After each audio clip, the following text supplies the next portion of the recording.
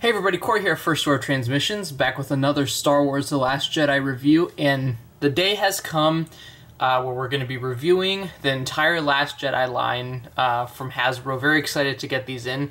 Want to give a huge shout out to my new friend, Panama Collector. If you guys saw all the leaks from the Last Jedi figures, he was the one who found all of them, and he was kind enough to send me over a set.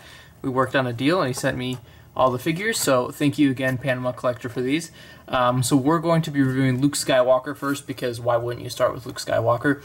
The way we're going to be doing this is I'll be reviewing a couple of the figures, and some of the other guys in the group will be reviewing some of the other figures in the coming days. So not all of them will be out today, but I did the best first. So yeah, this is Jedi Master Luke Skywalker from The Last Jedi Hasbro 3¾ inch line. Like I've said in my previous videos, I don't have my review studio up right now because I'm in an apartment, so I hope it's good quality for you guys. But yeah, here he is in the packaging. I will say this packaging is very, very small compared to the Legacy Collection and Clone Wars, or even last year's Rogue One figures. This packaging is definitely significantly small. It's kind of like the Rebels packaging from 2014, so definitely small packaging, but it does the job. Skywalker Jedi Master and an image of Luke right there.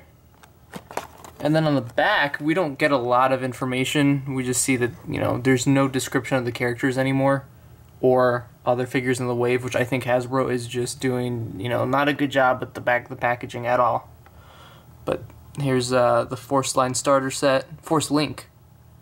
There's Kylo Ren. And there's Luke, and the actual... This looks like, I don't know if you guys have seen the show Ben 10, but this looks like the Omnitrix from that show, in my opinion. It's really interesting design. So we're going to go ahead and crack this guy open and see how good the Last Jedi figures are. Alright, so here's Jedi Master Luke Skywalker out of the packaging, and guys, I've got to say, this is an amazing figure for a 5POA action figure. I'm a fan of the 5POA line, but some of them are hit or miss. This one is a definite hit, for sure. So we're going to take a look at the head sculpt first. I think the likeness to Mark Hamill is pretty spot on. It's the best I think they can really do for a 3¾ figure. And they've definitely nailed the likeness.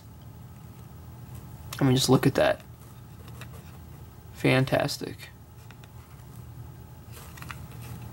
And then, of course, he does have this PVC robe, which, let me tell you, this is so much better than the robes they were including in previous figures. You can just slip it off like that and slip it on very easily. So the robe is a PVC material like Krennic's from Rogue One. So that's definitely a great bonus. I'm glad it's not cloth, because cloth never works. It never works. So this is awesome. It's got the hood.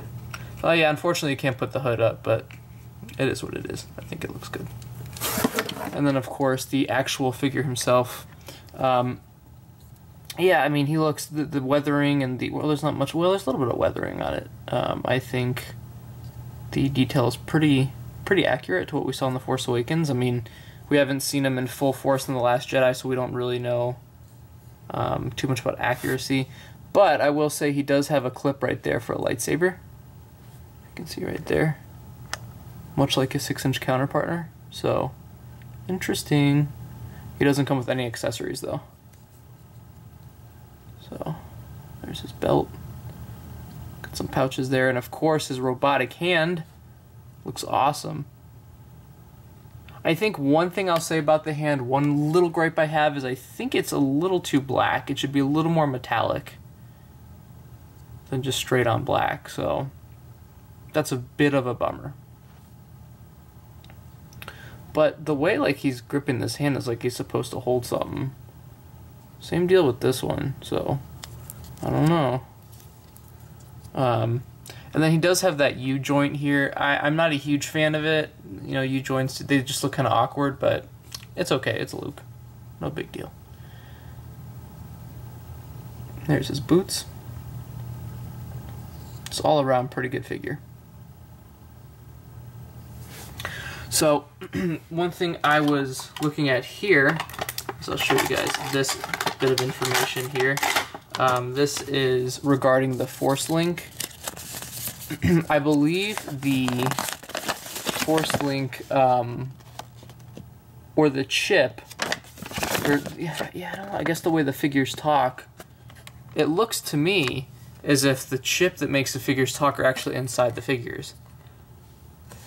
So, because yeah, there's definitely nothing here that's a chip related or anything. So yeah, it does look like there's some sort of chip inside the figure. So I don't know if that'll affect the figures in the future. I'm not too sure.